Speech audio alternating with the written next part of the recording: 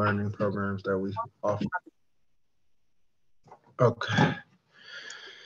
For all of us, for all of you who don't know, we have been around for a while, since I think like 2002 or 2003.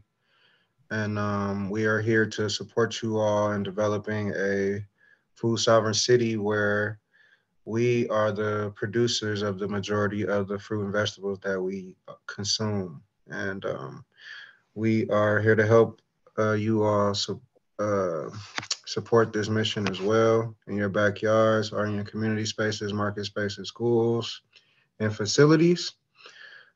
So um, please reach out to us if you have any support. We believe that there should be several places around the city where fresh food and veggies are offered in the neighborhood, and gardens and farms should be appropriately scaled to the neighborhood, and so we can maximize the surrounding community and help the economic development that goes around that, supporting that community through agriculture and benefiting the residents as well. Um, so we do that through our mainly through our garden resource program, which many of you are a part of. The program consists of a couple different memberships. We got family garden, that's for like basic backyard growers, and folks that are kind of like smaller scale. And then we got a community school garden and market package for bigger scale gardens and folks that have more growing space and more growing capacity, and are willing to, receive more resources and need more resources for their growing spaces throughout the city. Program's been around since '03, doing well. We currently have around 1,300 folks registered, a little bit over when I checked earlier in the program.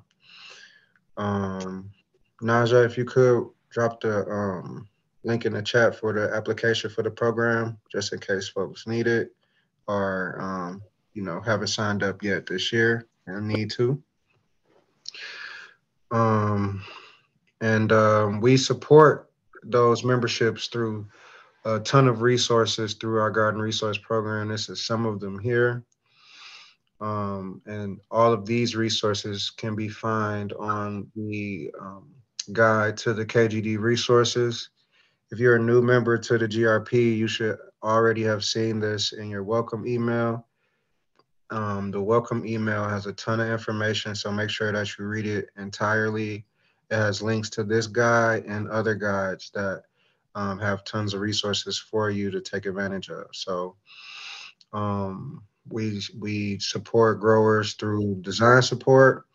This is where if you have a space and a budget and you know, haven't gotten a feel for what type of infrastructure or plants or flower beds or what you want to quite do with the space yet, we can help you design a space that fits your capacity and your needs around growing, whether you want to grow for more larger scale or a smaller, aesthetically pleasing community space. We can help you either way. So we offer soil testing. Each membership comes with a soil test free for each member.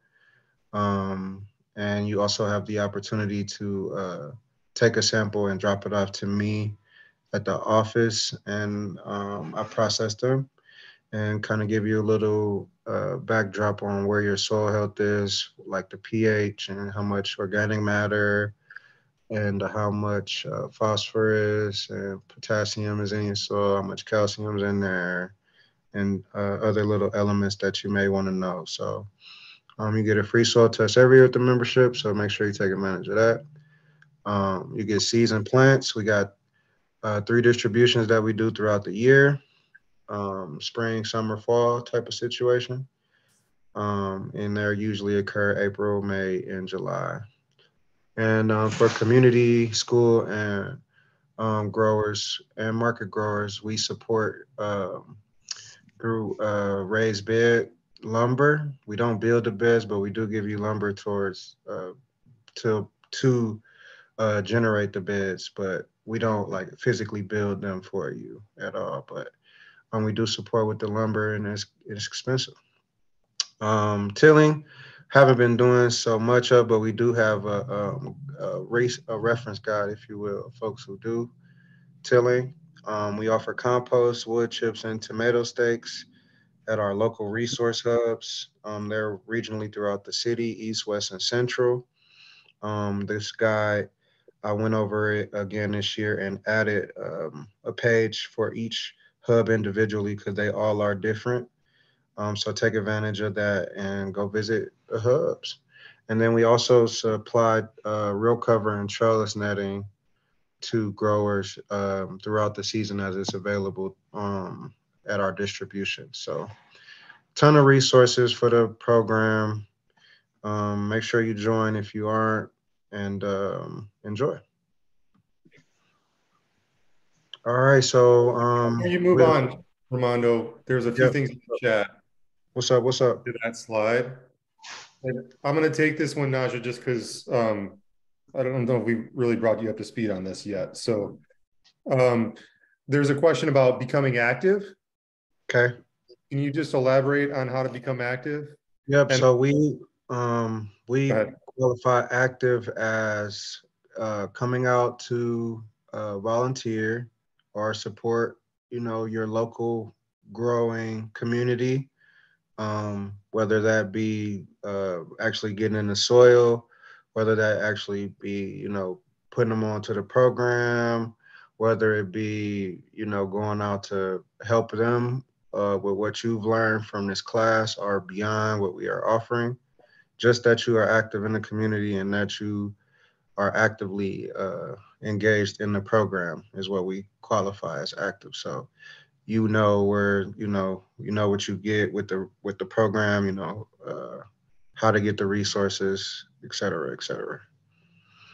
Are you going to be elaborating on soil testing a little bit more later? Or do We you can want go to we take can go that? ahead and knock it out. Let's knock it out. Okay, Naja, you want to take that one? Is it safe? Is it okay? Yes. Hold on one second. I'll go back up to it. I was answering her. Is it safe to grow your garden directly in the soil in Detroit? We had Yes. a garage demolished in their backyard, and Okay. they wanted to know if we They should needed get to. it tested. Yes. They should get it tested. The garage, assuming it wasn't a 4-car garage, it should be within a 30 by 30 area. So when we process our soil samples, we recommend that folks do them in a 30 by 30 area, which is around 900 square feet, 30 feet in length, 30 feet in width. And we do that because it really zones out if there are any contaminants where they are specifically in the ground or around your land. So, assuming that the garage was a regular 1 or 2 car garage, you should be able to fit one sample in that space where the garage was, get the soil tested, see how it comes back, and then you'll know if you have, a hot lead situation or if you're good to go. Just, You might have to get some virus protection. yeah, most definitely. Oh, you mean, so, Mhm. yeah, I mean, if that answers the question, I mean, but for the most part, the test that we do in the city is pretty fair. It's pretty fair land to grow in, if that's an issue. Any more questions? I'll address the seed one in the chat. Okay. If you could just talk about the additional resource. Yeah. Um, Additional resource guide. well, the additional they're requesting how to make a request for raised beds. You That's fill out the the garden part of that. development. You can fill out the Somebody garden is development scanning your support card. form. Okay, we're good. I just muted. Somebody. So The garden development support form is on the members only page. If you got a welcome email, the password for the members only page is in there. And you go on there and you fill out the support form and just say that wanted to request raised beds. There are some prerequisites that you need to have to get the raised bed lumber resources. We do require that you have a soil test um, that ideally has no lead or low lead in it, lower than the recommended standards of 400 parts per million. And then that you have an active membership. If you've gotten raised bed resources before, we do prioritize folks who have not gotten any resources before. So I think we start distributing to folks who have like mid-year, like July or so. Um, Okay, I'm gonna help with that one. I'm dropping the yeah, support for, application, the link for the application I'm dropping in the chat. And with yeah, that, I think we should probably keep rolling here. yeah. Okay, so um, just wanted to touch bases on this slide here on why gardening is important. Um, we all have our different reasons on why we want to start a garden. But when you're starting a garden, you always want to consider how much capacity you have to grow, who will be involved, and what it is that you actually want to grow, and make sure that it's centered around those things. All right. Um, so here we're going to get into garden site assessing a little bit.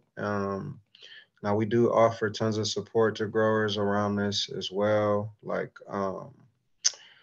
plot plans and whatnot. But that's more so like if you're trying to buy land, but some people just have land and need like plot plan support. So we do offer support for that. So I don't know if you want to drop the link in the chat for that, Keto, to the land page, but we do have that on our website as well. And but we, the garden development team, support gardeners who are selecting a new site or planning to develop their growing spaces by one, like establishing who owns the site. So usually when I go on a site visit, if folks don't know, I can just go on whatever app or software and look it up and tell them if they're unfamiliar with that.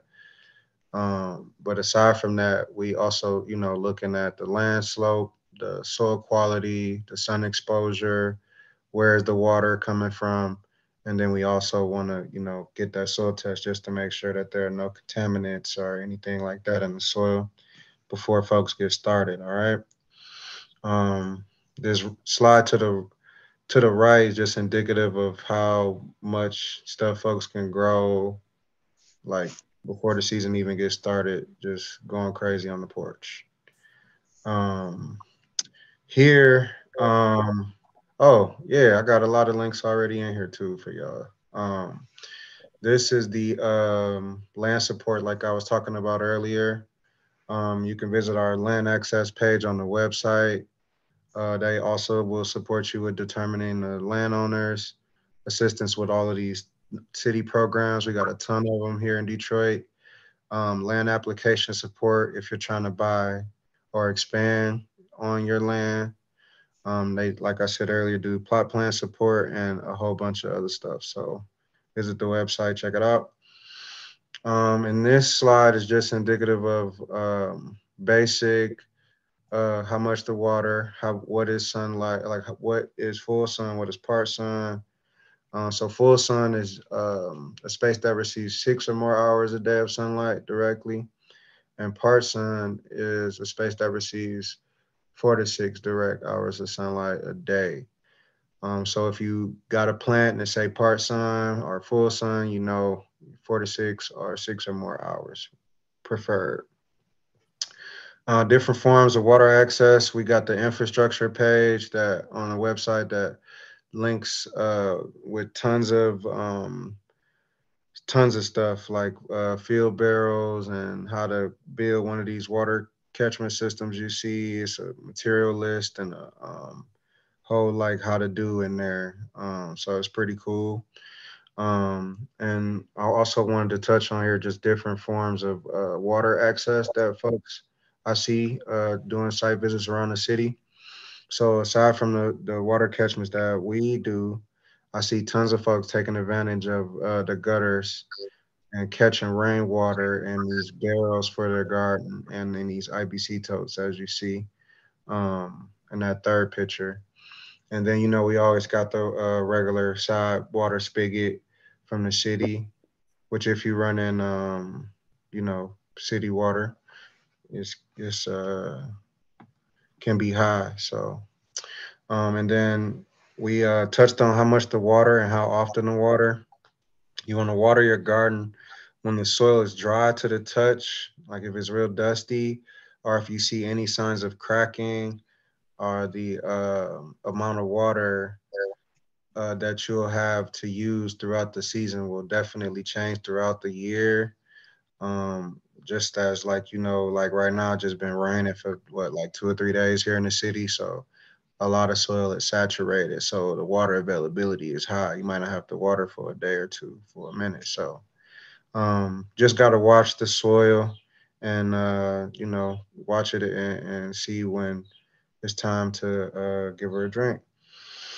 And then, as I said earlier, the garden development support team, which I'm a part of, the first step in getting our support is joining the program and then kind of reaching out to us and letting us know what kind of support you need. We got the soil testing I talked about. We got a soil testing guide that if you want to take your tests, we just show you, how we zone it out with the 30 by 30. And then we recommend that you take a few samples in that space. But the guide is available. The link is there if you want to drop that in the chat as well. And then we also got the garden consultation, which you can kind of like, if you need support through a specific situation or have a specific topic you need consulting on, we got that as well. And then support form, just let us know you need a consultation. And Sterling just started the virtual office hours this month as well. And those will just be the second and fourth Tuesdays of the month. And you'll have direct access to the GD team and ask us whatever you need help with throughout the season. Um, so here I'm gonna just talk about. Should before we move on, got any questions directly? No. Just a quick check-in. How is everybody doing? So there's a few. So I'm just gonna say, and there's a few things in the chat here. That we're just gonna try and stay. There's so much information here that Romano is covering. So It's a lot, you all, but we're going to try and kind of keep it linear. We're going to hold some of these questions till the end, and we'll make sure that we'll follow up. I might start answering between Naja and myself. We might start answering some of them in the chat. Okay, but just to note everybody that we are going to be sharing the recording. So this is going to be being recorded. It'll be up on our YouTube channel. And we also will share the slides after the fact, so you can access the information in the slides and the links and so forth from the slides after the fact. So we'll follow up with an email with that stuff in the next couple days. all right. All right, you all. We're gonna dive into different types of gardening infrastructures here. Our dark gardening styles.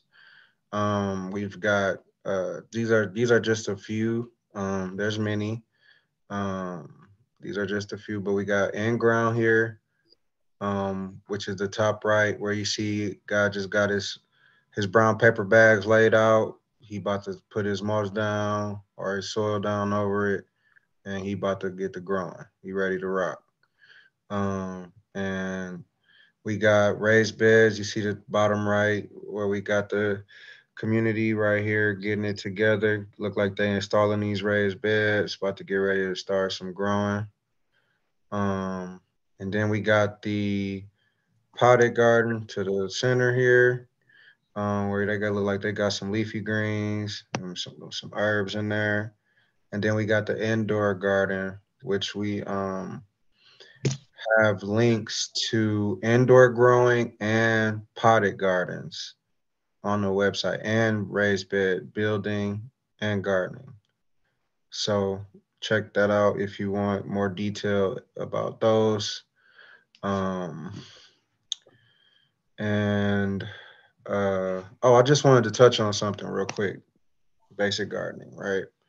So if you're in a space like this and you want to put raised beds and you have a perimeter here, I've been studying up on accessibility, y'all.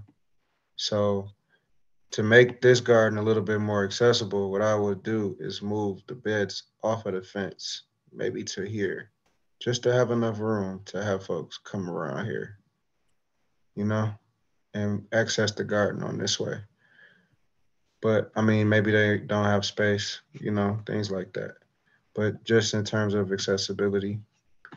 But I wanted to dive into the in-ground garden beds a little bit more thoroughly. So the in-ground pros, um, there are no limitations on like planting depth or growing space in terms of like being restricted to a 4x8 or whatever. So that's one of the pros of being in the ground. You directly connected to the earth, so you get all the direct connection benefits. I'm gonna just call it that. And then you also generally use less material cost to begin with because you're using all of that topsoil. And if your soil results are good, you can just, turn it over, flip it over, or build it up and keep it moving. And then it makes it a lot easier on designing, especially because most of the time when people do in ground, it's more production style. Very rarely do you see a few look like somebody may have taken some raised beds up in that picture and started gardening. But nonetheless, they have cons as well. The in-ground beds, they're heavily dependent on soil quality. So if you got rough clay, rocky soil, then it's probably not, gonna be a very productive season for your crops to be in an uncomfortable position, and could be very difficult to, just generate any growth at all, honestly. So it depends on, the quality. Some soils really sandy, so that's a limitation. And then you have heavy exposure to wind and pests, especially for, the crops that are just starting out, baby size, or for your, younger tender crops. They're exposed to the wind, and the pests, live in the ground. So they're directly exposed to those as well. A lot of them anyway. But you'll definitely need to plan to maintain your weeds if you grow and growing in ground. You want to get a plan to mulch heavy or suppress your weeds in some type of fashion. Some people use the plastic. You see those at the top. Some people mulch heavy. There's tons of different ways to suppress the weeds, but you definitely need a plan growing in ground. We're gonna go move on to the raised beds. So the raised bed pros, they come in many different shape sizes. They could be made from tons of different materials. They could be insulated. They can be customized. They could be all type of stuff. And they got a ton of benefits for seniors and elderly folks gardening, minimizing your bending. Some of them can be adjusted to run drip line through them, so that's a benefit. Definitely promote the safest garden practicing with the height and reducing the bending and the just strain overall that you have on your body when you gardening. and they also conserve water pretty well, depending on how deep they are. Um, they control like how much weeds you get in the garden because the higher you build the beds, like the less the weeds become a problem, so to speak. Um, and for the cons, um, they can be expensive to build for sure. Um, and depending on how high you want to go, I think those beds in the center picture here are about 2.5 feet high, maybe almost 3 feet high. I know our beds; these are our beds here at the KGD farm. I think they're about 2 feet high, and then these beds down here, I think these are just 10-inch single panel beds. And so even these may run you about, lumber for these maybe like $90 or so for each bed. Then you got to construct it, fill it. You're looking at easily, $200 or so for constructing that and filling it up. And then, you got to replace pieces over time. They rot. And then they also can be very limiting in terms of now we can only grow in this 4x8 area in terms of production. Um, so we got container gardening. Container gardening is just what it sounds like, growing in containers. Tons of different pots, shapes, sizes, colors, materials, clay, ceramic, plastic, hard plastic, soft plastic. So kind of you got to work with what's best for you or what's available for you. And pots can be elevated as well and made in various different types of um, adjustments where either they're elevated or they're in the ground or they're stacked on top of each other to like add more soil depth. I've seen tons of different ways that people grow in pots. It's just all about what you have access to. But a couple of the pros are they're easily transported. They can grow a multitude of things. Like somebody got beets in there. Somebody else look like she planted some greens in her pots. So you can put tons of different things in there. And then they're very affordable. Pots start off like $3 or $4. Minimal materials. If you're growing in pots, you're not gonna need as much material, soil, or amendments or anything like that. Pretty low maintenance. And then they also take up minimal space. So all of the garden maintenance is not eliminated, but it's definitely minimized with the pots because they kind of sit up higher and it's just not much soil that you have to maintain. So but the cons are that usually when people grow in pots, they only grow one thing per pot. So you're gonna have 40 pots, which may or may not be a problem or and then you're gonna have to consistently water the pots because they drain, they become dry, and you gotta constantly water the plants so they can drink. So and then they also are exposed to wind too, especially when they're dry and light. You get a strong wind, they can knock especially those light plastic pots, they just knock them right over or push them over. So that's kind of a con when you're growing as well. Before you go on, Yep. can we back up a few slides? Naja, if you could get the address a few of these questions in the chat.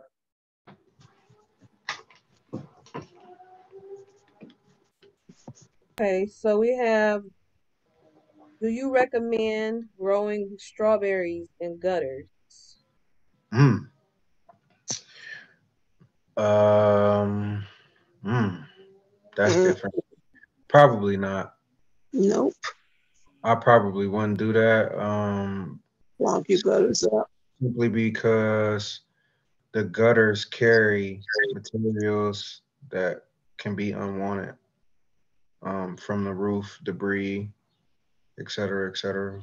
Rodents, whatever, could be up on your roof. You don't want to. Say, Ramondo, on Yes. YouTube, they were taking gutters and attaching them to a fence and putting them in the Mm, gutter there. mm, And okay. that's what Mhm. she's probably referencing. Okay, yeah, that probably wouldn't be an issue. But I just thought you meant like just throwing strawberries in your gutters at the house. Like, no, don't do that. Wait, so But you wait. but Well, they would be gutters would make a good a foundation for the strawberries, and they deep enough depending on which type of gutter you get. but it's okay to get the water from the gutters, right? Like if you attach the bin to your house or something. You should filter it. You should definitely filter it as much as you can. I know they sell the filters now for the gutter actually that just covers the gutter or sits in the gutter.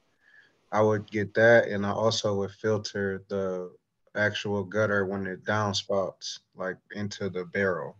I would filter that with the finer filter, and then let the water run through all of those and come down. Okay. Or, I mean, can I just add an alternative for rainwater?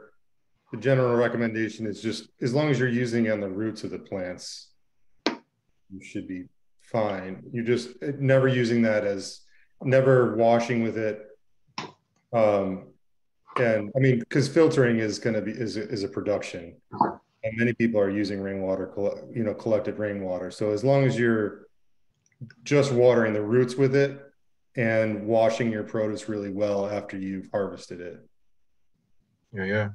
And then there were a few more raised bed related questions in the chat, and then there's a hand up also. What's Yeah. up? So the hand up, I think, is for this question here in the chat from Olga Johnson. Okay. What are your Hey, suggestions? Olga. Go ahead. I'm sorry, Nazir. Oh no, what are your Oh, suggestions as far as painting raised beds? Is the lumber you supply for raised beds pre-cut? It is pre-cut into 4 and 8 foot pieces. In terms of painting it, don't paint the side that will be in direct contact with the soil, but you can paint the outer layer of the bed. I don't think that'll Is be an issue. is there a specific paint you recommend? Our raised beds, they're kind of old. Some of them we're gonna have to replace, but some of them we can paint, I believe. Is it Mhm. a particular type of paint we should use? Not that I'm aware of, Keto. I don't know if you want to You chime don't in have on to tell me today, maybe I Yeah, could reach out to you. You could let me know later what's recommended. that. Yeah. I mean, we have used Thompson's water seal. There's another like newer kind of more like water-based product that was supposed to be a little bit more environmentally friendly, but I don't remember the name of it.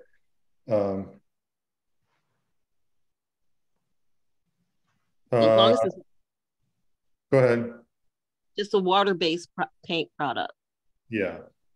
Okay, thank you. Thank you all. Yep. All right. Was that the hand up, Nazir? Or One more raised bed Yes, it question was. before we go on.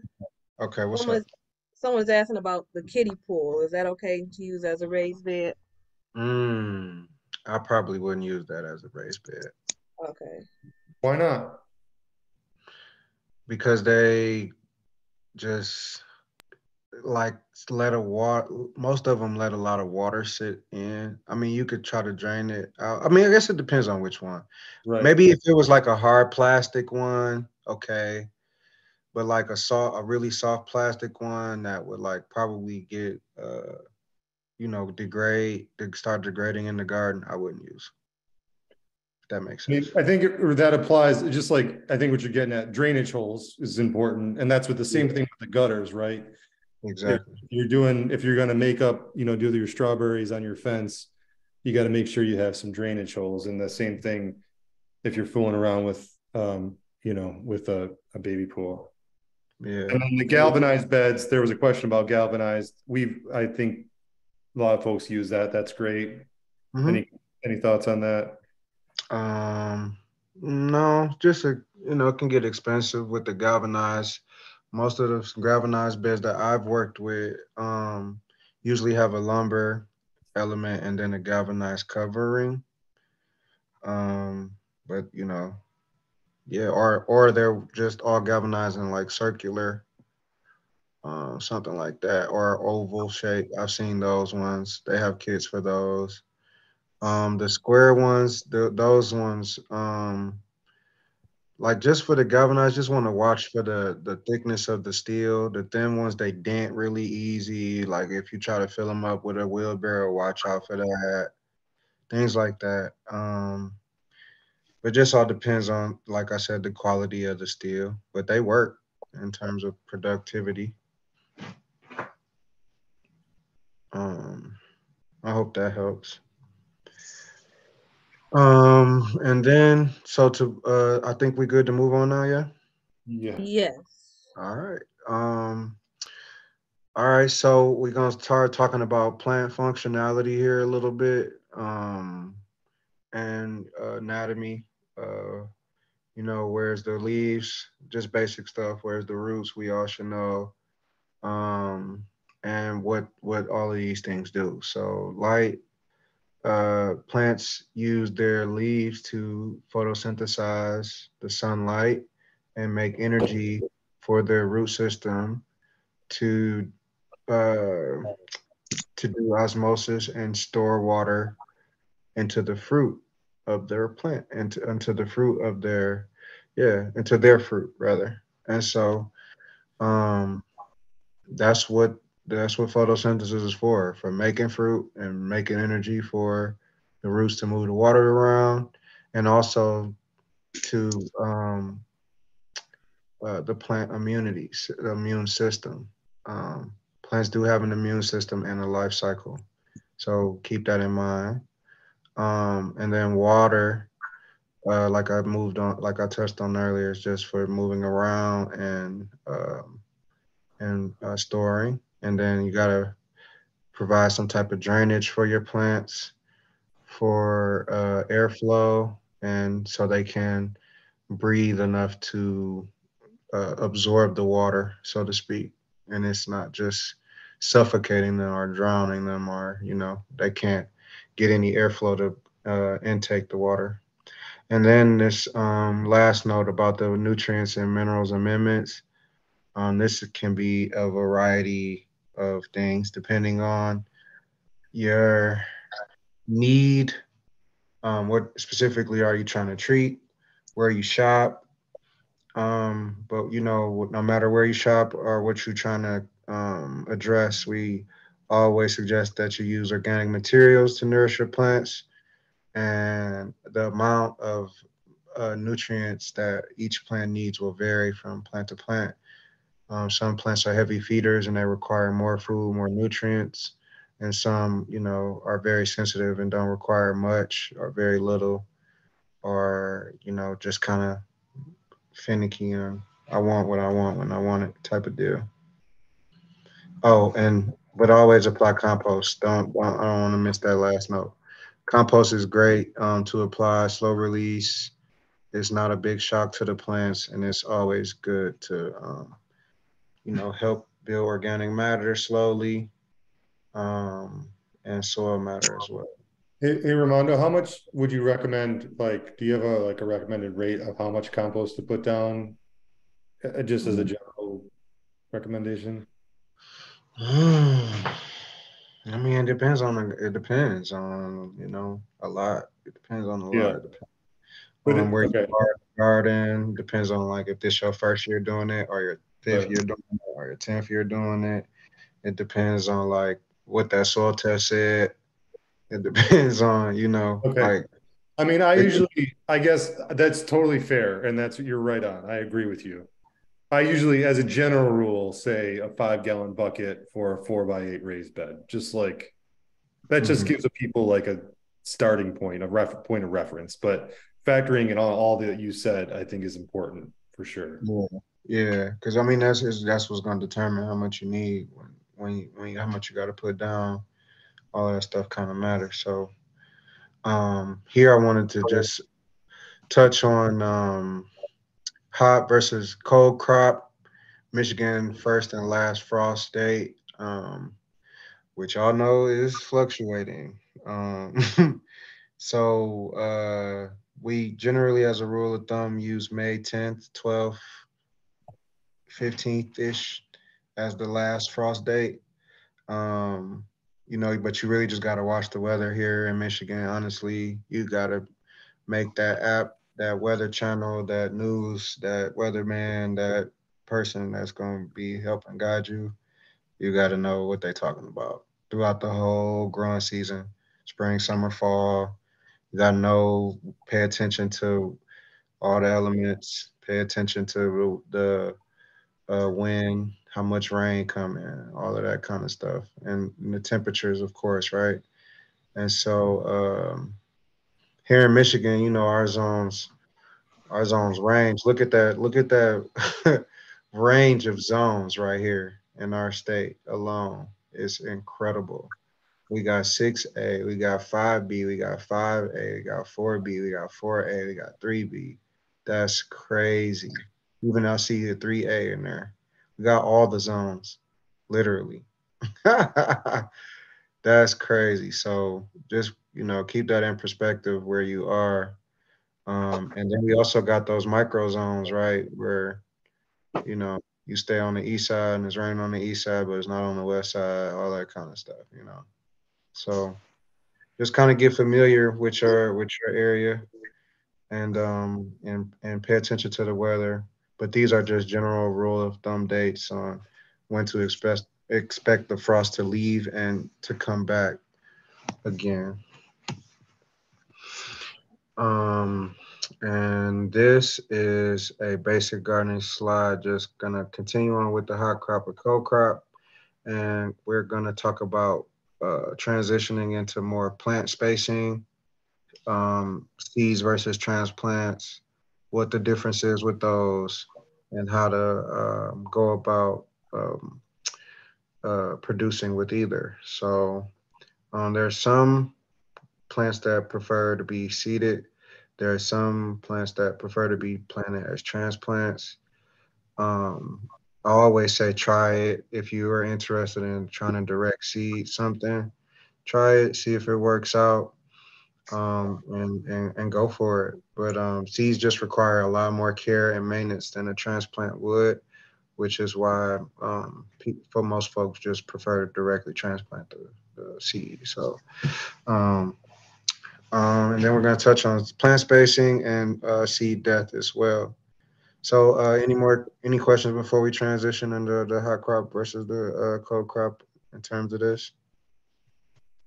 Let me check. Nothing has Yeah. been answered. Okay. Okay. Wait, there Oh, is, actually, we have a. Oh, let's hit keto. yeah, go ahead. I think you got it. Oh no, I was gonna say we had a question about wondering how to keep unwanted animals out of the garden while applying compost. If Hmm. applying compost. So I think that they're talking about unfinished compost.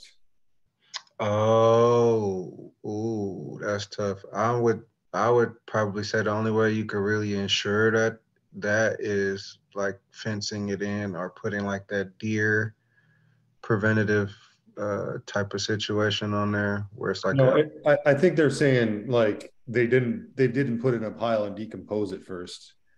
So there's the compost pile where you're putting stuff and it decomposes. You're not going to put, banana peels and coffee grounds right in your garden, right? right. That's the only reason I mean, rodents and things are, we're going to be talking about pest management a little bit later, and we have a whole class on that later in the season, but Yeah.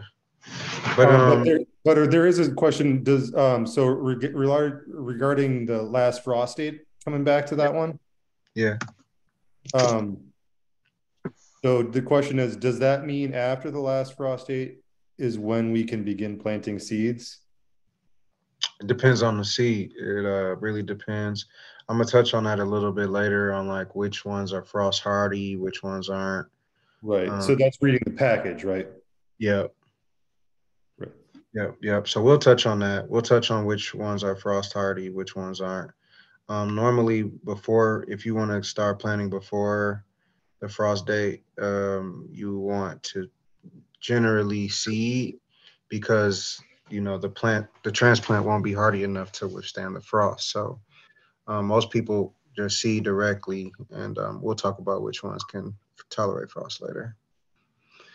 Um, circling back on this, so um, the direct seeding versus transplanting.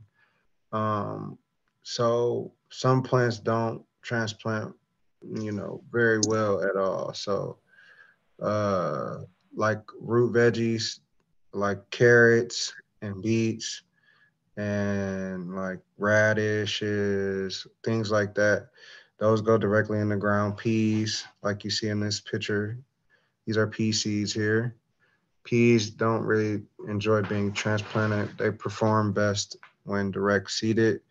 Um, and that's just some plants prefer to be transplanted and do best. Here's a strip tray of tomatoes or peppers here.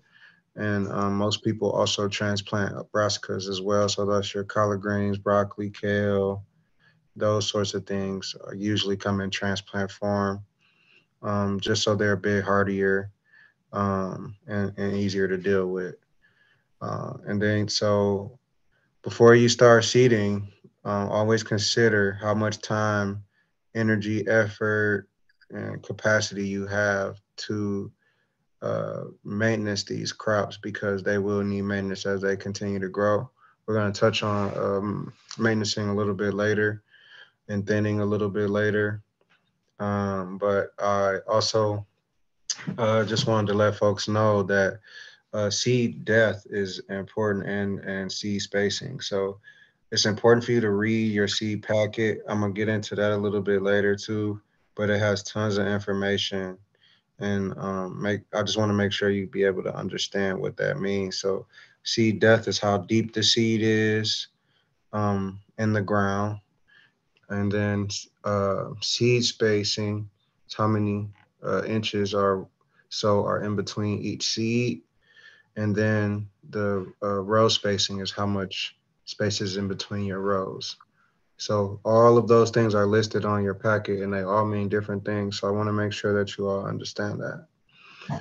Um, so here we've got a quick just presentation on a few different maintenance techniques and strategies that we are be. I'm actually going to do a visual on the next slide on a few of these, on all of these actually.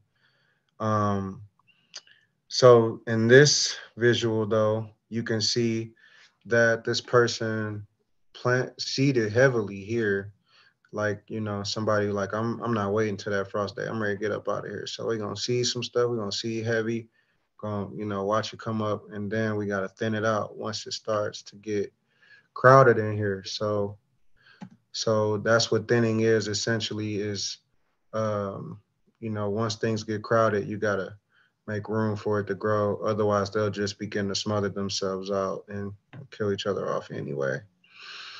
And this is a beautiful picture of the Brightmore Community Garden where they just look like they staked their tomatoes and peppers up. And we're going to go over staking, which is these little wooden strips here. They're tomato stakes or steaks. You can really use them for tomatoes, peppers, really anything, eggplant, anything heavy that has weight. Um, and that's what this slide kind of touches on. So this is just a visual representation of thinning in real time. So this person seeded directly carrot seeds, which carrots are frost tolerant. You can see carrots right now, no problem. And pretty much now throughout the rest of the year, if you like carrots and want to grow them, you're good to go. Pretty much as soon as the soil is workable. Thing about carrots is they're very bougie, real finicky. They don't like sticks. They don't like rocks. They'll be curving around. They'll You call them bougie. they are they bougie, man. So you gotta really like make sure that they in some comfortable, nice, fluffy, soft soil because they're gonna tell you about yourself if not. And then um so the back to thinning. So as you can see when they originally thin or seeded these, it was kind of heavy, and then they made more room for them to grow here. This might get you a baby sized carrot, and then you may have to go through again and take one of these baby carrots out so you can get a full carrot after you're growing. So That's kind of something that you want to keep in mind if you're growing something that'll need it to be thin, like radishes or carrots, beets, all that kind of stuff. And then weeding is just removing your unwanted plants from your garden or growing area or walkway. Um, Different forms of weeding, but essentially just taking out all the plants that you don't want and leaving what you want is weeding. And then trellising is a netting that is used to support climbing plants as they grow and produce fruit, and the fruit gets heavy. And the plants, if you don't trellis them, they'll just lay on the ground, and the fruits will just be laying on the ground, growing on the ground. So to kind of make support for the plant, to this is really what you want right here. You want that cucumber to be easily harvestable, right? Accessible. I could just walk up, snip, and I'm good to go. You want to keep doing that. And then, as I touched on earlier, staking is when you kind of use some wood and plaques to support your heavier growing crops like tomatoes or eggplants or sometimes peppers or just heavier things.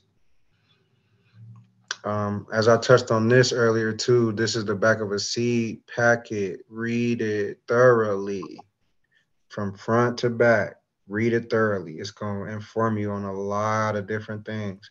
When to start inside, beets, not recommended. Do not start your beet seeds inside. They like to be sown outside. Recommended 2 to 4 weeks before average last frost. So we May 10th, we right in that zone. Beets, good to go. And you can keep seeding beets all year if you like beets, you like beet juice. It's time to get cranking. And they usually take 65 days. And this is from seed.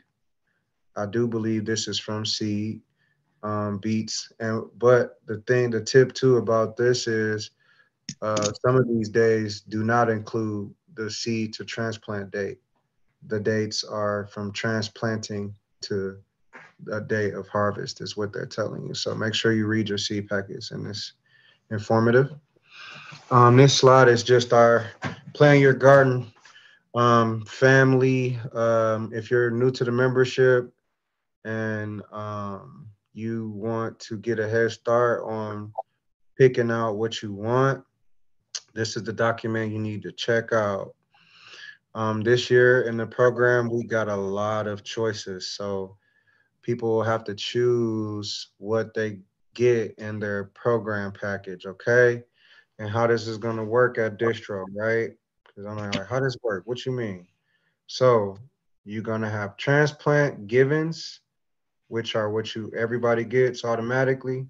You're going to have seed givens, which everyone's get automatically. Then from there, you're gonna have to choose what you want in your bundle. So this says choose one. So you're gonna choose one of these three. You're gonna choose celery, cauliflower, or Brussels sprouts. This is choose two. You're gonna choose two of these three items. So Dino cat. I'm sorry. you could choose cabbage or dino kale or two dino kales or two bok choy or one cabbage, one bok choy, however you want to do it. Y'all can choose whatever y'all want. And I'm hoping that y'all like this version better than us picking out what we want to give y'all so we can really get some feedback on what people want to grow. Same with the seed situation. So gonna get a given couple seeds. Then from there, you gotta go down the line, choose two of these three type of seeds. You could choose any two you want. Same with this, same with this, same with this. Some have more options than others, but it's the same concept as you keep going down. You're gonna choose two, choose two, choose two, choose two. Okay, but all of these options should be available to y'all. As long as we got them, they'll be there. This is our reference guide for when to plant. Before you go on, there's a question. Okay, go ahead. Naj, you got it? Yes. It says, I've been unclear how to submit the choices from the distribution list. Is there an online form to fill out? Do No, we you type do it it at into our distribution. email? No, you just do it at distribution. The seeds will be available for you as you come to the distribution. You don't have to register. You just come on the dates. The dates are on the members only page, and I've also been sending out emails for that are have the subject title 2023 distro details. So if you're looking for details about the distro, check your email. If you haven't got one, you will within the next couple days. And it'll have all the details for and links to the document that I just showed you, this one with all the seeds. And you might want to go through and go ahead and pick them now before you get to the distro. And, so you'll know. Did Okay. that answer the question, Najma? Yes. Okay. We have another question about using seeds from the previous year. Mm-hmm. Is that okay to do? It is. Using seeds from the previous year is okay. The thing about seed viability is each year you keep the seed, the germination rate viability decreases. So the first year that you get the seed, it may be a 99% germination rate, or everyone's gonna germinate. Then the next year, let's say you got the seeds in 21, right? 22, you go back again, you use the same seeds, it might be 80% germination rate. That's not bad. Then you come back again, 23, it may be 60 or whatever. So is it okay to use them? Yes. Um, is it best to use them? It's best to use whatever you got access to. Um, plants do have a life cycle, and seeds do lose their viability as they are stored. So just something to know. If you get into that fourth, fifth year, you may experience like some immunity issues depending on storage. It really depends on a lot. So I hope that helps. So uh, any more questions before I get to the reference guide? Yes, I have a question. What's up? Your plants, when we get your transplants, the root systems are so good. They go to the outer edges. They're really thick and strong. I'm Mhm. growing some seeds like some cucumbers, some flowers from last year's seeds. I'm growing them now. But what suggestions do you have? I mean, I did it last year, and my zinnias and marigolds turned out beautiful. What Okay. suggestions do you have to make that root system real strong like yours? How do you do that? What's your secret? Can't tell you the secret. And I don't grow the transplants. That's not my job. I can't even take accountability for that. That's my coworker, Kello. He's great at his job at planning when to seed and when the root mass will be optimal for distribution. He's really good at those calculations. He's been doing it for a long time. Um, but in my experience growing transplants, you want to treat them. Uh, you want to cater to them, but not enable them, if that makes sense. Okay, well, I have to say your seeds are great because last year I had some great cucumbers and watermelon, cerise melon, cinas and marigolds. They were so beautiful from your seeds, and I'm Yes, doing the yes. same thing here. So thank you so much, and I'll keep working at it because the seeds, even though my root system are not as great as yours, the plants are Mhm. always beautiful and they How produce often are great. you watering? I have actually been spray watering them. When I plant the seeds originally, I sprayed them to keep the Mhm. topsoil moist, and then when they begin to grow, I have been watering daily. Is that too Okay, let me much? give you this tip. Let me give you this tip real quick. Okay, so you're using a pump sprayer. Yes, and I Okay, can so adjust the flow of the water. your transplants are growing in their 4 pack, 6 pack, or whatever, right?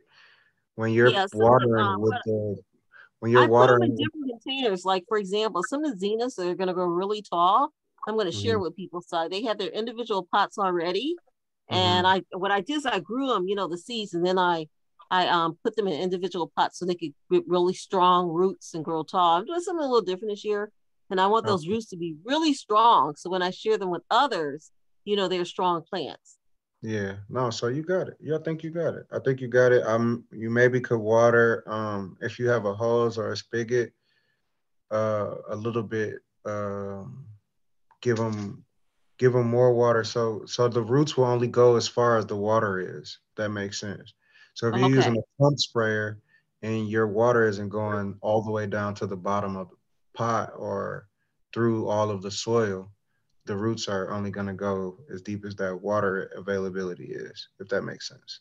Yeah, and what I did differently, I'm doing sort of like an experiment. I separated some of them, and they all have the saucers on the bottom of the pot. So I start watering them from the bottom, and I bought some fertilizer that were for flowers and put them at the stage, that were for seedlings to produce more. And I put it like where it would Hmm. reach for it in this saucer, and then I sprayed the top still and kept it moist and keep it moist. Beautiful. Yeah, I think you So got it. I'll let you know how it turns out. I'll probably show you, Ramondo. Yeah, let me know. I'll see you at distro. Yeah. Thanks. No problem. All right, so moving forward, if we have no more questions, I'm gonna dive into cold weather seeds, like we were saying earlier. When to plant what, just a little bit more thorough on what is frost tolerant and what isn't. So pretty much all of these root crops are frost tolerant, like we discussed earlier. Carrots, beets, we seen our turnips, radish are good to go. Shallot turnips are good to go. And then these crops are not frost tolerant, but like cold weather, like 35 or like frost kissing the frost, not right at it. You kind of good to go with these. Kind of like where we are now, you could be seeding these if you want it, but I wouldn't put these transplants out just yet. I would maybe start to think about hardening them off though. Same with these herbs here. And like we discussed earlier, the snaps and shelling peas should be direct seeded if you plan to grow those, okay? Leafy greens, like I touched on earlier, I have depends a on, question. yep, what's up? You went kind of fast. Can you slide back to the last slide? Hmm. So for the herbs, should those be started indoors or outside? You can start them indoors if you want, but I wouldn't plant them outside until the frost has passed. Or like I said, you could start to harden them off, which what that means is exposing them to outside temperatures and elements Okay. for a Okay. limited amount of time, and then bring them back in, and then do it again for a longer period of time, and then bring them back in until they're acclimated to just stay out.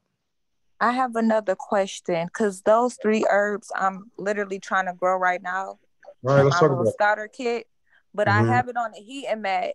It's been Hmm. about 7 days, if not over 7 days, and they Hmm. haven't sprouted. Should I take it off the heating mat because it's a No, cold weather seed? no, Okay.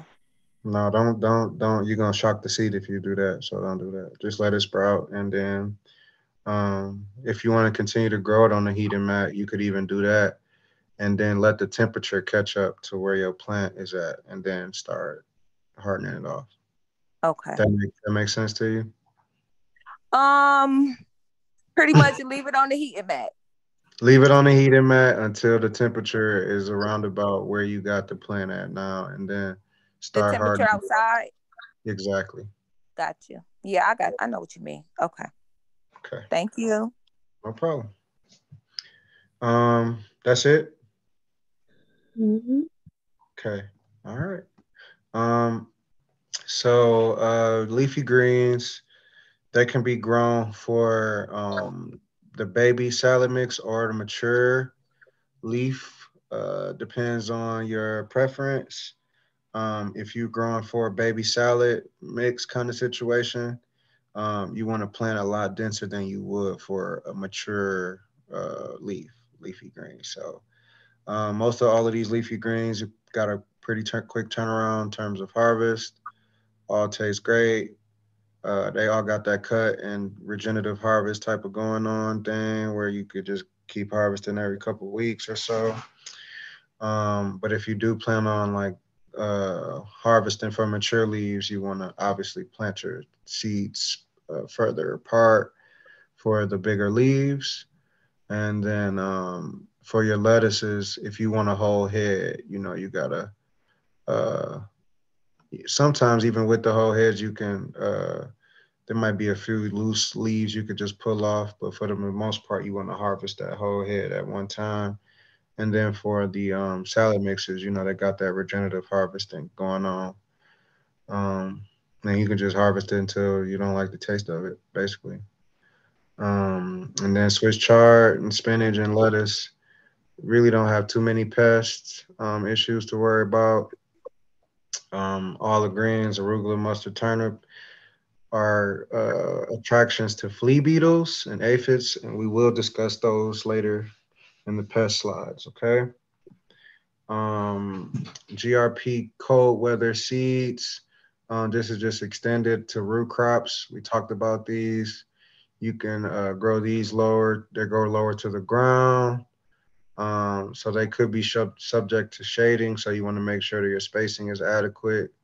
Don't shade out. Don't if you planting beets, don't put nothing tall, near them, or you'll shade them out. And then they're generally seeded densely and then thinned, like we discussed earlier with the carrots. And this will help you, get adequate spacing in your garden.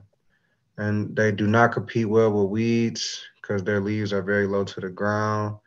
And then you see it say, especially carrots. I'm telling you, them carrots, they are very bougie. So make sure if you plant carrots that you go through your soil and make sure it's good.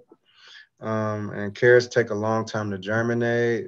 Not really long, 2 weeks. That's not bad. Eggplants take a long time, like 4 or 6 weeks, I think, some of them. So, and then you can use a piece of, and the alliums take a long time to germinate too. But you can use a piece of wood to cover the seed bed and try to keep the moisture in until the germination is happening. And then you can also use other things like row cover to kind of not hold in the moisture, but protect it from any birds or deter it from anything that may want to try to come eat your seeds. And then, most of these are one-time harvest type of situation where once you pull it out the ground, that's it. And then this is succession planning note here. And that is just an example of when you plant 20 seeds, 20 radishes in 1 week, and then again 2 weeks later, you stagger your harvest and plant another 20 or 40, and then you do it again in another 2 weeks. So now, a month later, you got 20 radishes coming in, then you got 40 radishes coming in 2 weeks after that, then you got another 40 coming in 2 weeks after that. So that's where folks start growing for production style. Um, And then we got the GRP code, whether seeds continue. These are the herbs that we were just discussing. So chamomile is also kind of finicky. It's not as bad as carrots, but they grow nicely in patches, and then they can be kind of thinned out, if you will. And they're very small, so you don't got to cover them really deep. And then the chamomile, harvest the head and the flowers continue to produce. Most of the time they harvest it and dry it and make tea or whatever you want to make out of it. It's the deal. The harvest the leaves and the flowers for dry or fresh use. Deal is very invasive. If you didn't know, if you had deal before, you probably don't have it again. It's not very invasive, but it shows up. It shows up again and again. The seeds are very small, so um, if you have dill in the garden, you'll probably have it for a while. Um, but do not remove more than a third of the plant at a time, or it's subject to go into shock. And then cilantro, one seed every 2 inches, about a half inch deep. And then harvest and leave. And once the plants get about 4 to 6 inches tall, plants will go to seed or bolt in hot weather. So that's why they prefer colder weather. These are colder weather herbs. There are some cilantro weather varieties that are kind of a little bit more tolerant to heat, but they don't generally like it. So harvest all of the plant or remove it before the heat summer sets in. Then we got those two peas we talked about. We sow those every 2 or 3 inches, about an inch deep, and then the vines will grow about 2.5 feet, and they can be grown. Um, Most of the time, you see them with supporting trellising, but they can be grown without, depending on the variety of pea. So make sure you read up on your seed packets. And then for the snap peas, you can eat the entire pod, or and you usually want to wait until the pods are a good size before you harvest them. And then the shelling peas are harvested for the peas and not the pods. And then peas also really don't have any pest problems either, honestly. So they're pretty good to grow in that aspect. And then moving on to the cold weather transplants now. Those can be started indoors to get a jump on the growing season. Honestly, a lot of folks are starting seeds now, and they're going through the hardening off process, just like we just discussed. All right. And then these are all the brassica family plants that we just talked about. I got a few of these growing. Last year I did broccoli. I think I did over like 80 heads of broccoli. Um, and it was my first year growing it in production like that. It was pretty fun. But all of these are pretty good to go right now. And then they got the other stuff here: lettuce, leeks, celery. You can also start those. And leeks in particular take a very long time to germinate, so you might want to start those if you plan on growing them this year. Just more on the brassicas. Um, they're all biennial, which means they seed in the second year that they grow. Plants have a life cycle.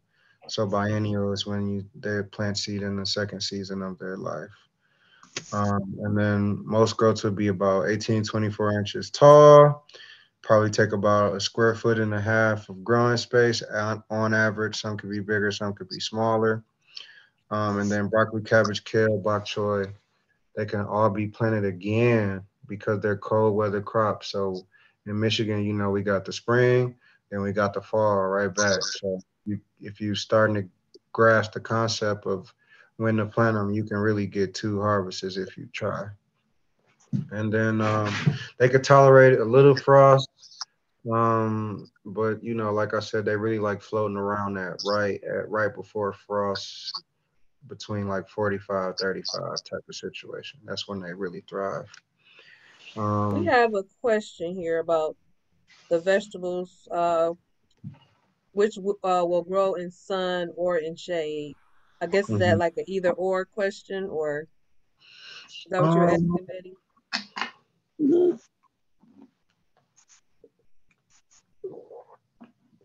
so some plants prefer shadier areas, and some plants just prefer sunnier areas, or cooler areas, um, or warmer areas, so to speak. So the shade is just a cooler area.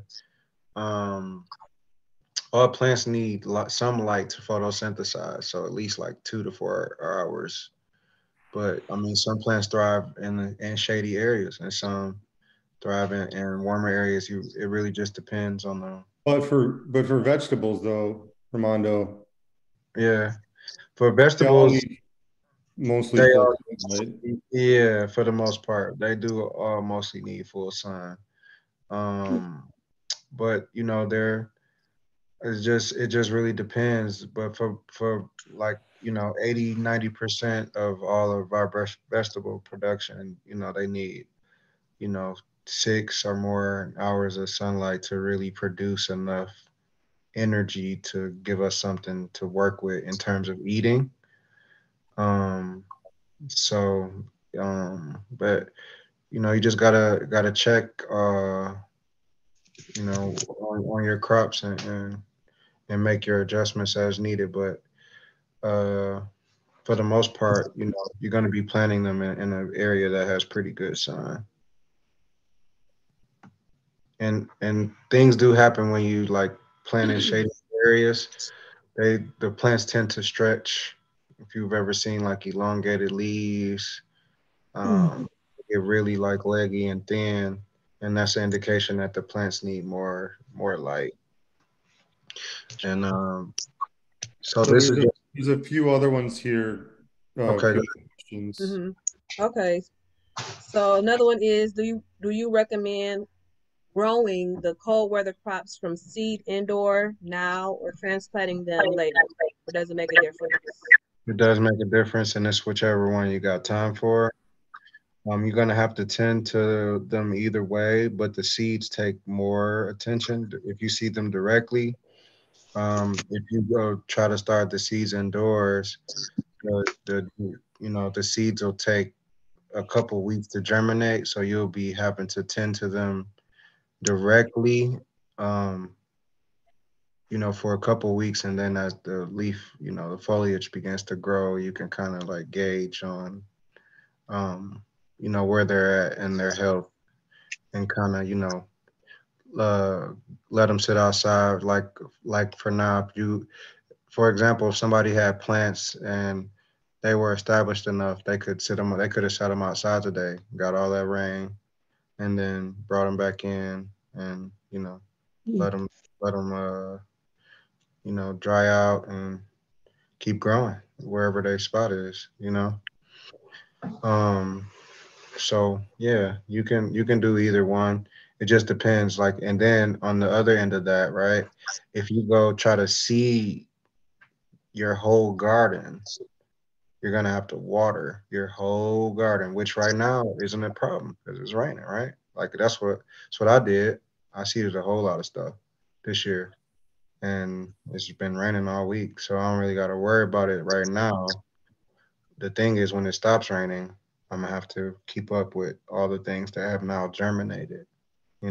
So it depends really on what you have capacity to do, and what you're trying to do, honestly. Okay. Any other questions? Um,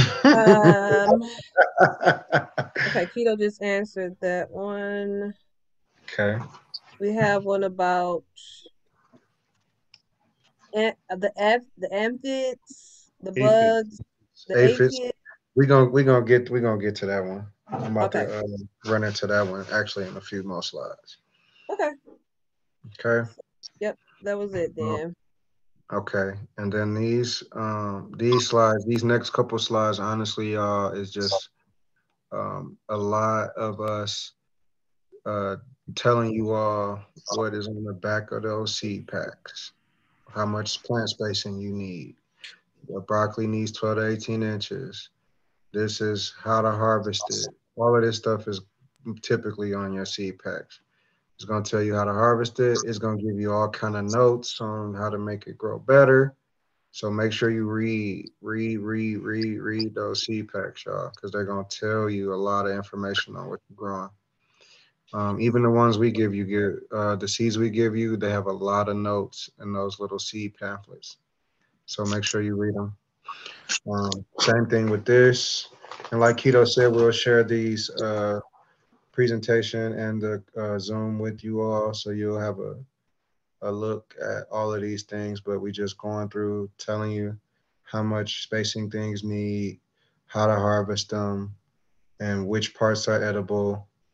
Um, and yeah, Brussels sprouts, you don't want the leaves. We want the leaf, the nut, the buds that grow. So collards, we eat the leaf. Kale, we eat the leaf. Bok choy, we eat the leaf or the whole head if you want to harvest it as a head. And then just going over some more plant spacing. And then here's the aphids. So dealing with aphids, aphids are the small white or gray looking bugs you see. These are soft body insects, which means that they're can be killed if you smush them together, kind of situation.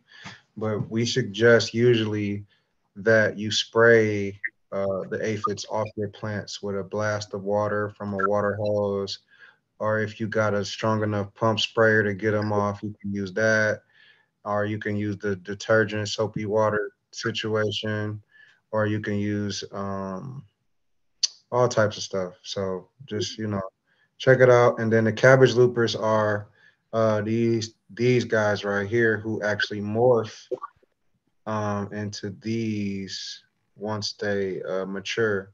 So these little white, everybody think they're butterflies. These are not butterflies. They are green. These are killing your. This is what's killing your greens. Is laying these on here, and this guy is munching. They camouflage so well on the greens. You can't see them. You really gotta pay attention. They usually underside, but sometimes I've seen them like on top of the leaf, like right on his main stem, just chilling. I mean, it really just depends. So, but eventually they get big enough, they morph into these, and then they begin the life cycle. And these usually live around majority of the season, honestly.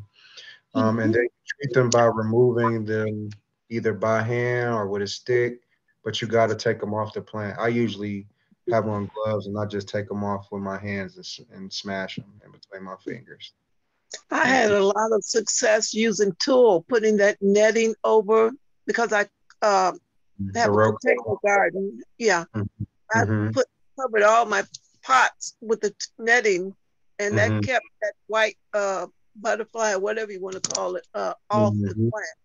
Yep, netting that Ants, rope cover helps ants for too. sure. Yeah, the ants too. It kept them off. Yep. It'll deter them a lot, and that's all you want. When they flying around, they just trying to find something to lay on or eat real quick. Mhm. So that little netting, they'll be like, "Oh, I ain't dealing with that," and just go on to somebody else's garden who don't got no netting and Mhm. smash them. And so that's really all you want to do. You just want to deter them, from entering your space. And then I wanted to get on the flea beetles real quick. Before you move Really, on, Oh, go ahead. there's a question about, do you have anything to, or any suggestions for treating the soil before planting, treating it for the aphids? You can put some diatone down. Um, but other than that, that would really be it. I mean, the aphids, they're gonna, and then, oh man, the aphids, they can be bad, but I mean, it's just best to keep checking on them and don't let them get, comfortable on the plant. Um, but aside from that, no, I don't know if you got any keto. um, and forgive me if you mentioned this because I've been paying attention to answering some questions in the chat, but I always say that like the first line of defense with any of these pests is making sure that the Romano's been talking about all these things that the plants need to be healthy, right?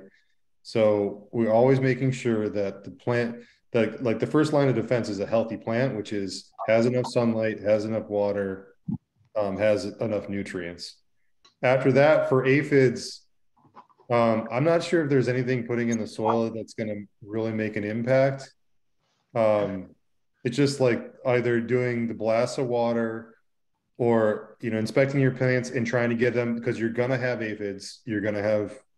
You will at some point in your gardening career have aphids, and And so flea so just try and get them, catch them early, and then you can knock the population back, and then really not I've a concern. heard about them doing what you call a sacrificial plant. Oh yeah, Yeah, bait planting. That's what they call it, or trap Yeah. crop, or something like right. that. Which So Different that type of names for it, but what that is you grow something.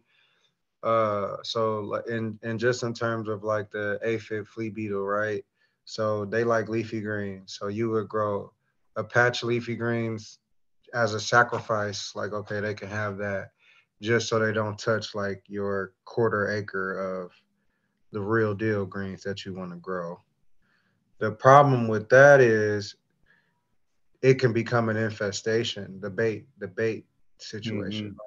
Mhm. And then that's all it takes is that one good gust of wind to blow those insects into your good area, and you got Okay. a colony. You got a colony of insects now trying to fight. So I mean, people. Some people do use that. I feel like people use that in larger scales, and or like if you only have a few plants in a specific area, then you may want to try to leave one out for something to get that instead of what you actually growing. But just pros and cons. You can try it. You know, it's pros and cons to it. Um, and What then about? Oh, oh, I'm go sorry. ahead. Go ahead. Go ahead. No, I wanted to know. I heard about putting down diatomaceous earth. Have you ever did that before? Yeah, that's what I was referencing when I said diatone. Oh, okay, okay. Yeah, that's what it is. It's just that's the type of rock it is. But the dust is called diatomaceous earth, and they make it um garden safe. But when you're applying it, make sure you cover wear a mask or something so you don't breathe it in. Um, and then Absolutely. yeah, it will try to defend all of those soft body insects that we were talking about earlier. Pretty sure it affects all of these, the aphid, the cabbage looper. And if the diatomaceous earth is on there, then the looper, the adult looper won't lay the eggs because they'll die, right? So um, just another point. But the thing with that is like, it's gonna rain. You're gonna have to redo it. It's just like it's work regardless, but it does. There are things that you can use, right? And there are tools that you can use, so you can use them accordingly. This is Rolando, could yeah. you talk about, people have been talking about using tulle or like, something to cover the plants. I'm not Hmm. sure you mentioned the row cover yet, but could you Yep, talk we talked about about it? it. So row Okay. cover Could you is a make sure that folks know how to access it too, please? yeah. Row cover is a white cloth. We were discussing it earlier. You most of the time people lay it on their plants or growing space, raised beds, or even your pots. You lay as soon as you plant, and then what it does is it acts as a fabric to deter these pests from, land or trying to gather on your spaces. But you do want to check under your row cover every here and there to make sure nothing's gotten under there. I've seen people use row cover, they pull it back and they see this because they didn't check it. You just thought the row cover was there working, and really you was making a home. So you gotta manage your space regardless. Okay, there's no way around it. You gotta go check it out, and make sure that the tools that you have are working. So how you access the row cover from us is we usually distribute it at the distributions where you get your plants and seeds. If we have both row cover and trellis netting available, we'll ask folks which option they want, and then once one runs out, we just give away the rest of the other one until we don't have any more at the distributions. But we usually try to pass out around 1,000 units combined of them both. So um, hopefully we'll be able to get those going, and as we see a need growing for them, we'll continue to just buy more supplies and distribute them. Hope that helps. And then this slide here is just referring more about lettuce plant spacing, how to harvest. Same type of deal. Hot weather encourages bolting. Um, Avoid harvesting early in the morning because the lettuce tastes really bitter once it's full of chlorophyll, which is essentially like plant sugar, plant blood sugar, however you want to say it. But it's really nasty to us. It's really bitter. And so the more photosynthesis that the lettuce has done throughout the day, the more chlorophyll it's built up, the bitter it'll be. So try to harvest it in the morning if you can. And then we're gonna just jump into hot weather seeds now.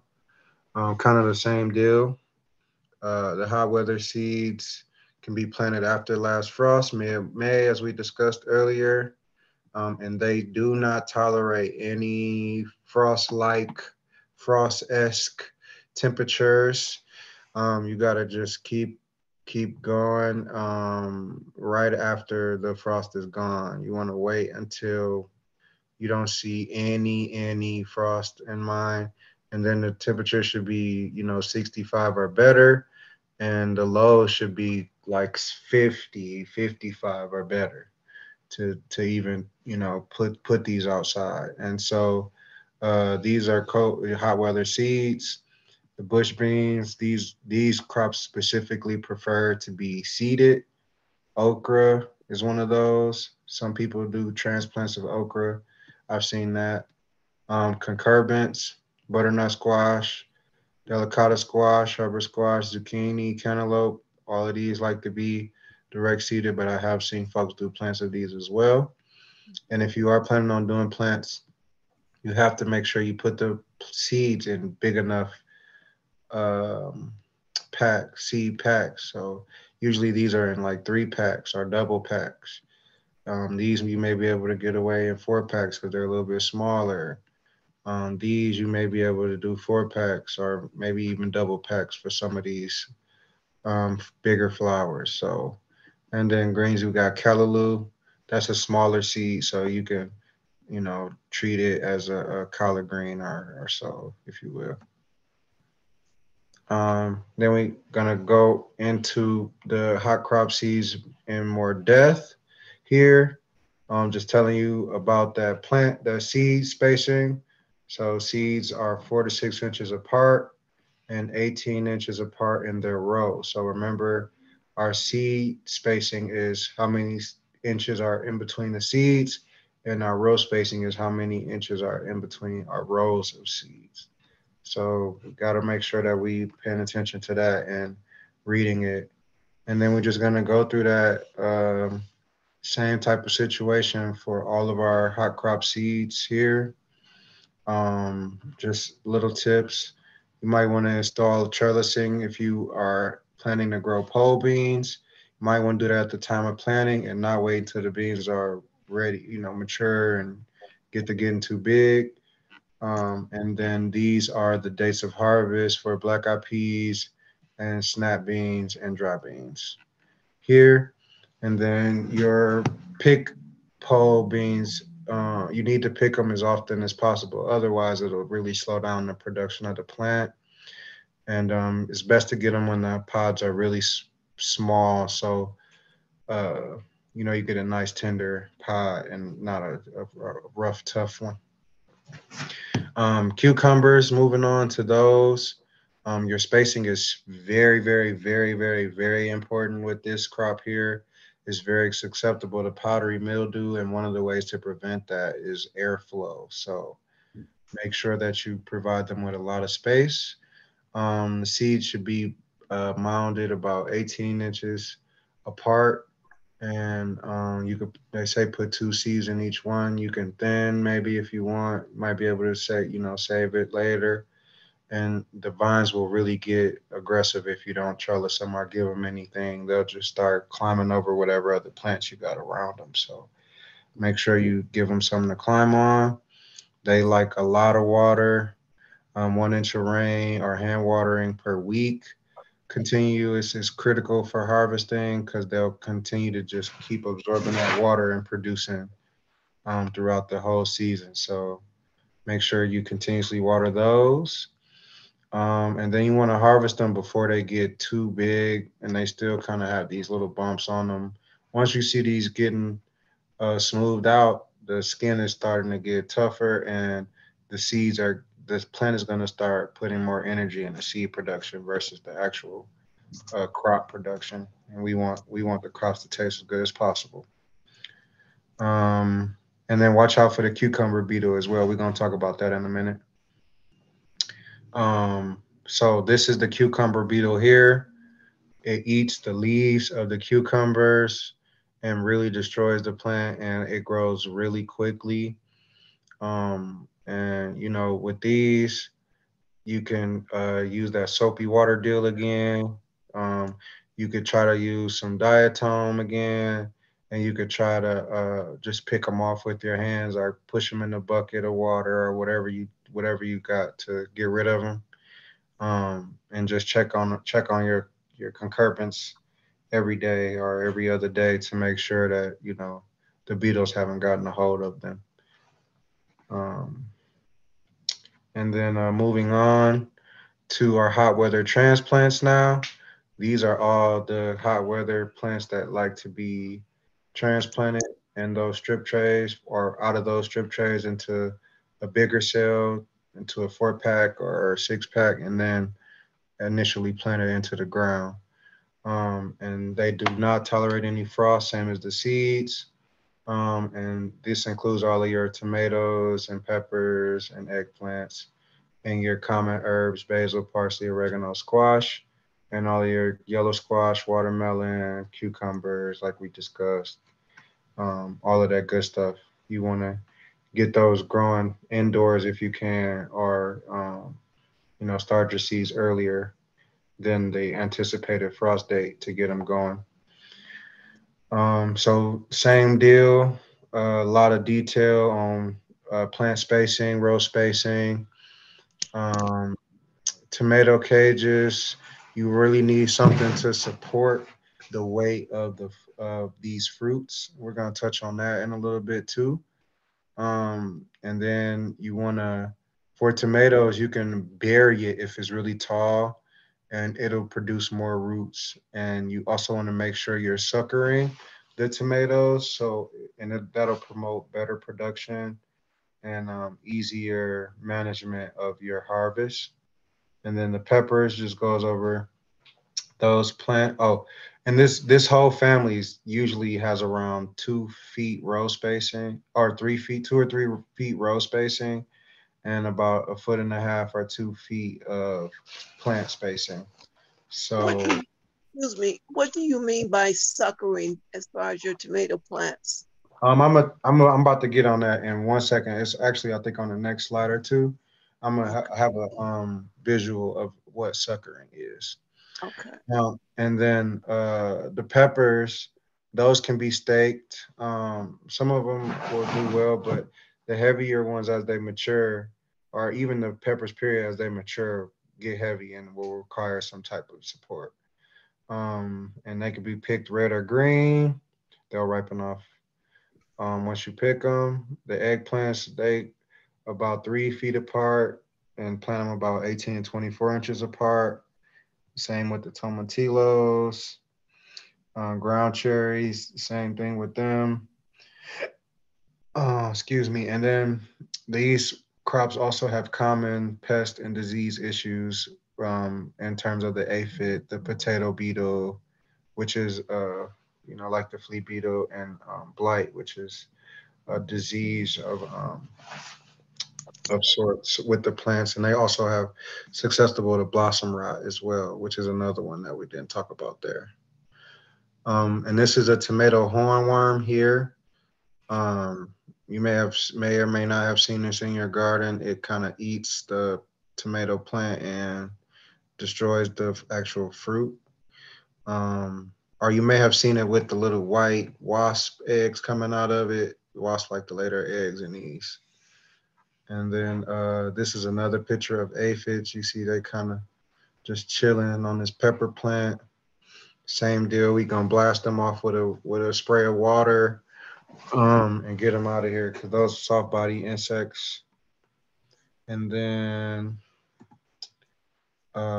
this is blight. It looks like, which is just like a disease where the plants begins to lose discoloration, turns yellow, and just begins to crumble up. Um, and now we're gonna talk about the concurrent family. These need a lot of water and a lot of space as well, just like the cucumbers. Um, and watermelons really need a lot of water. Like they watermelons for a reason. Like I grew watermelons last year. It was great. I think I got like 60 watermelons out of my bed. Um, it was crazy. My vines were crazy long. They do. So I had one row of watermelons, and they probably reached over to like the third or fourth row over than from where I planted them. So they really need a lot of space. And it's good to mulch them. Kind of retains the moisture and gives the fruit something to kind of sit on, and hides it from the squirrels and neighbors. Haha, right. And then you want to watch for your powdery mildew and your cucumber beetles on those crops as well, because they will kind of like the same family, right? If I can't get collard greens, then I'll take kale or I'll take, whatever. So, you know, kind of watch out for those same type of bugs. The spot on the melon, you want to watch out for that.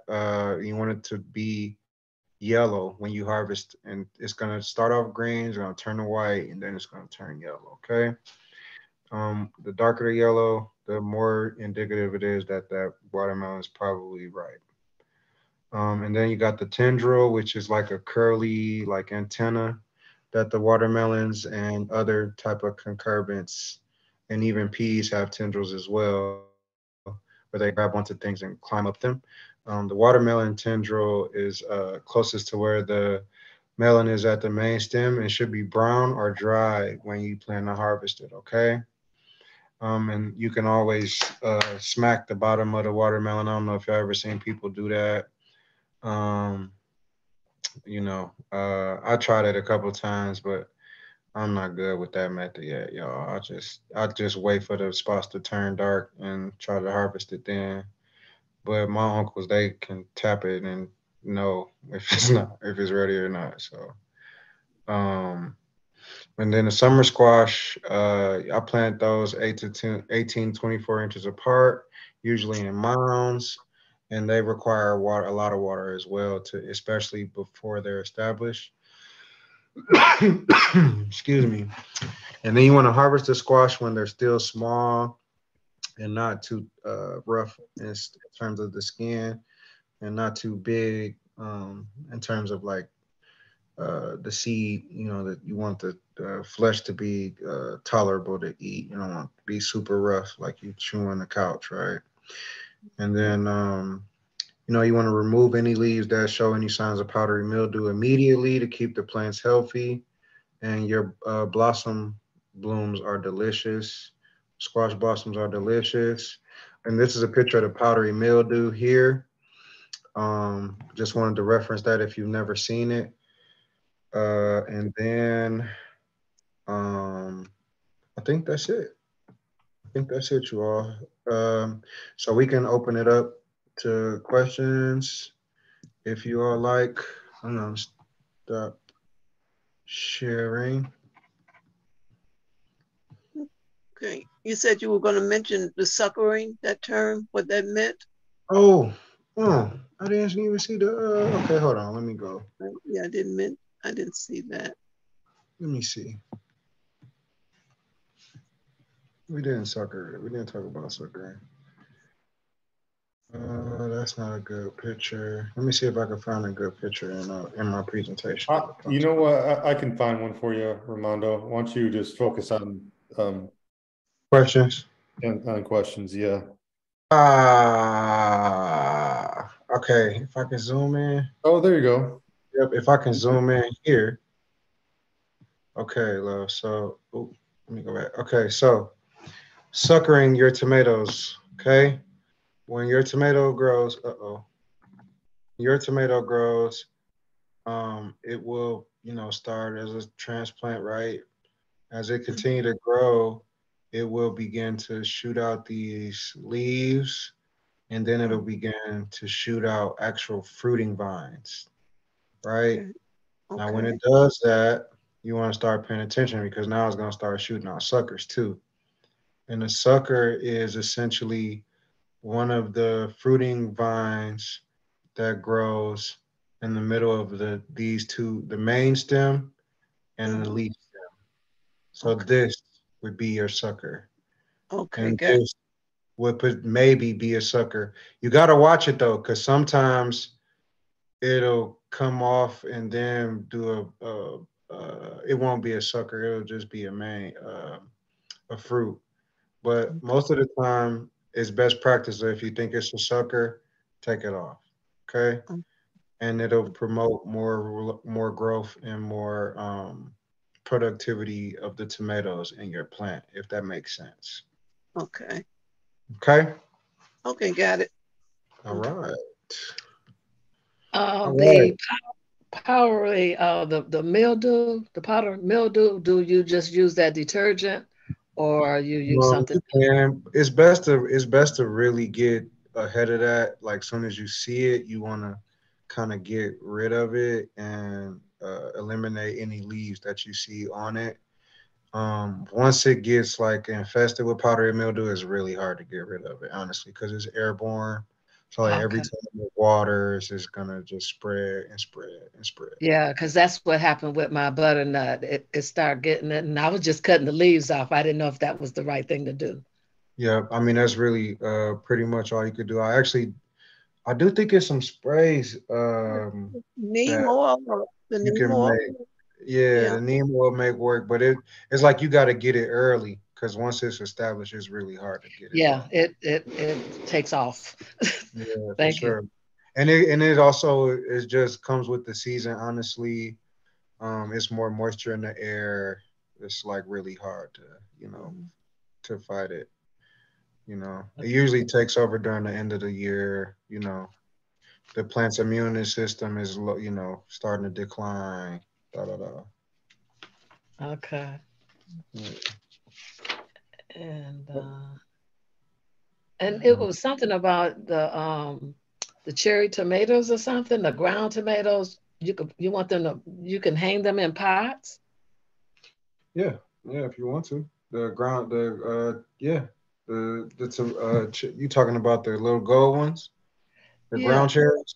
Yeah, right. you can do those, and you can I, do I've those. been putting it in a pot. I didn't know that it could be placed in a hanging pot. Yeah, they'll droop down. They'll droop down like those hanging plants. They'll grow like that. Okay. Okay. Hmm. Sarah Wondrak was saying, sorry if I missed this. Could you explain what I think this is related to the growing melons? Hmm. Can you explain what you mean by mounds? Mounds are like a pitcher's mound. If you could visualize a pitcher's mound, how it's kind of like an elevated lump, if you will, of soil. And you want to elevate uh, that seed because that that first of all the seeds are big, so you really want to give them a big, comfy space to grow in and germinate in.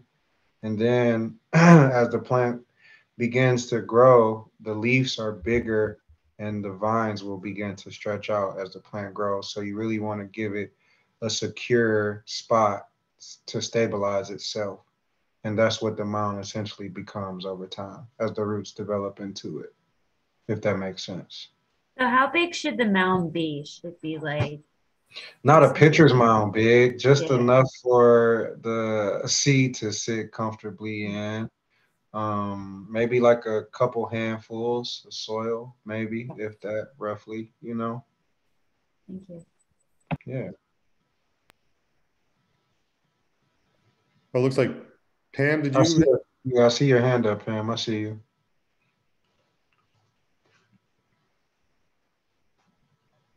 Sorry. You all right? I see you, Pam. I see you. So I had asked a question in the chat about organic sources of your seedlings and seeds and so forth.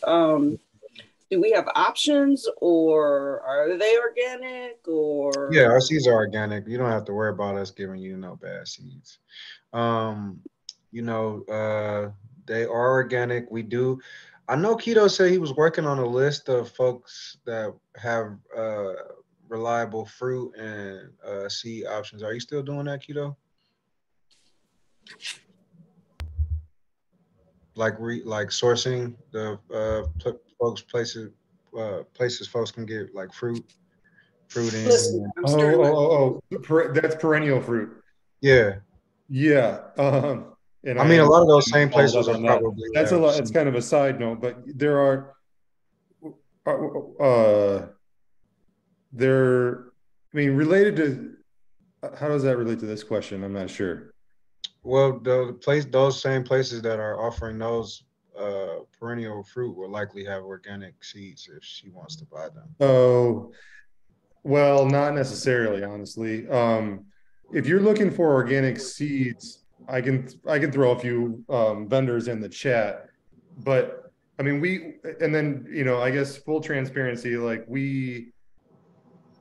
um I would say most of our seeds so organic is a label that is let's just kind of look at that label for a second. Like organic is going to become a thing that's it has relations to certification, and we at Keep Running Detroit more use organic practices. So we don't use any chemical fertilizers, we don't use any pesticides. We source our seeds from ethical like places that aren't doing or like that aren't like big corporations that are dominating the seed industry and things like that. I would say not 100% of our seed is certified organic because we are buying lots and lots and lots of seed, and organic seed comes at a price. So if you want to be in that organic pocket, you got to pay for it. But in the end, you are growing that seed, so it's more about like having an ethical source like that of companies, and I'll put a few in the chat as I said, but like you are going to be making organic by planting it in your garden. I mean, it's like it would be different if like you were an organic farm and you were growing acres of food. Then there's all this process to get certified. You pay to get a certifier, and in the US government inspects you and all this kind of stuff. But for the home gardener, I think what we supply is I would say is of high quality, but not necessarily always 100% organic. Okay, I got you. Just a real quick aside with that, in terms of sources of more naturally based fertilizers and weed killers, do you guys have a class or recommendations on those kinds of practices to avoid the chemicals? All of our classes are kind of organically focused. So yes. Yeah. So we talked a little bit tonight about like diatomaceous earth and which is organic, related. So we actually have a class coming up in May. I believe it's May 25th, but the information will be up on our website shortly if it's not already.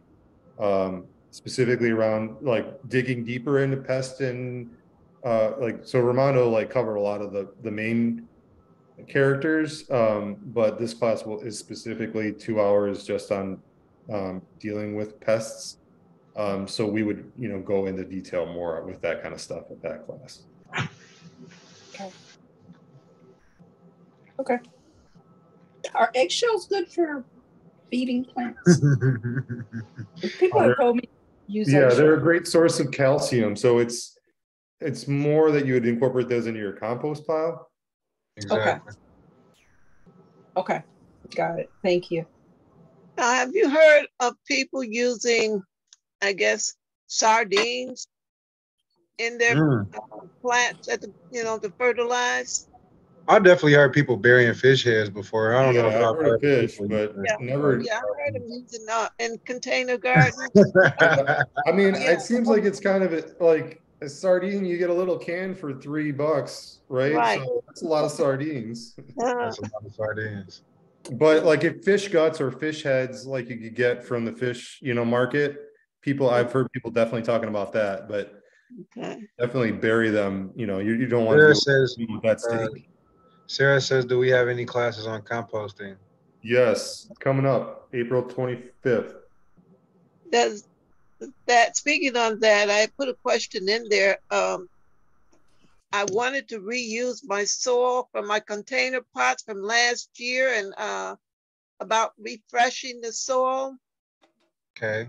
I used last year I used like a one third of potty soil, one-third peat moss, and Did you have any pest compost. issues? Did you have any pest issues last year? No. And you Now should be good to go. yeah.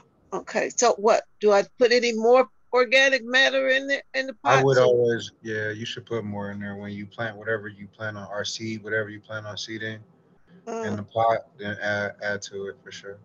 Okay. And then you even need to maybe like loosen up the soil in that pot as well before you get the going. Okay. All right.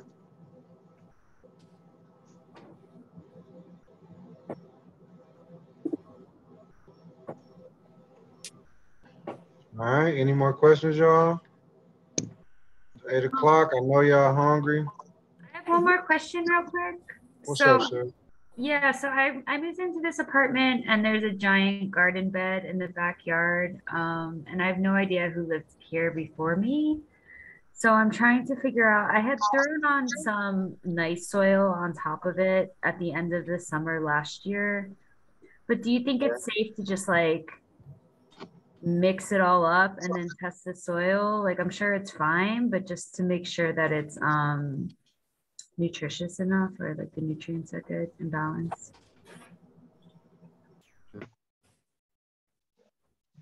Maybe just get it tested. I mean, that's the only way you would know, Yeah. Or you can always add compost to it. I'm sure when it was built, it probably was filled with pretty good soil, I'm assuming. Yeah. But just to know for a record, you could always get a soil test just to know. Okay, and that just would be like a Ziploc bag of like a couple different. It's like 4 cups of soil that we recommend you bring to the office if you want to take your own sample out the bed.